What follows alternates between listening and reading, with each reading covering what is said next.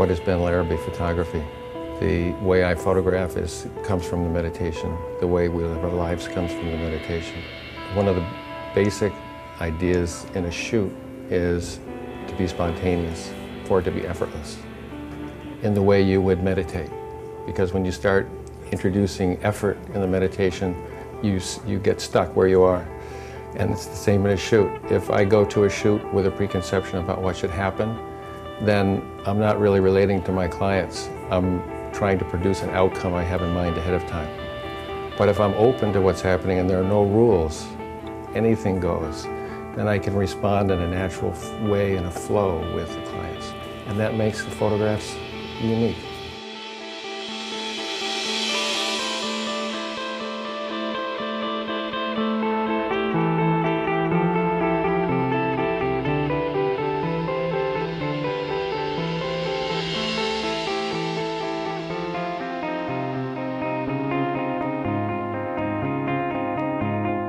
I think, though, what you're seeing is Ben has gotten to a place where he's able to connect with the subjects in that unique way. Even in activity.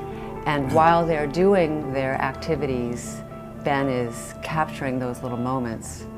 Because a photo shoot isn't about sitting or isn't about posing, it's about just being with the family, hanging out, playing, and that's a really important part of the way we work. One of the things I love about this photo is this very natural, innocent gesture of the dad and the son, and how it not only talks about their relationship, but it also is a visual element in the photo, the way it diagonally goes across, contrast to the windows here. So I love it because of the emotion of it and the relationship, the story it tells, and I also love it for the formal qualities, the visual qualities like the black and white and the angles, the space.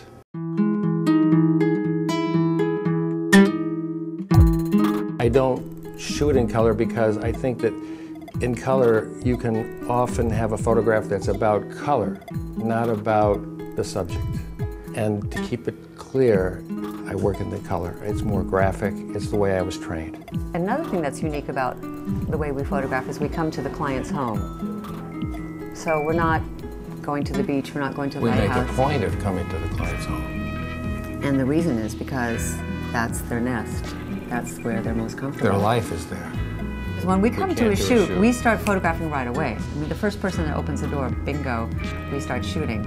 And the reason why we do that is to kind of break the normal constraints that would like hello, how are you, be shake my applied hand, to our arriving, and then we've lost the spontaneity of it. Convention constricts a lot of things, like how people act, what I see, and so on. So if we can step out of that or sidestep that or break through that in the beginning, then anything goes. And people start to get the idea that everything is okay just by that example.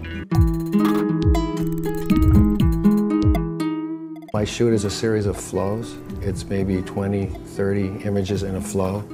And the purpose is to go into it and explore what I see, what I start with. It might be the way the light goes across your face.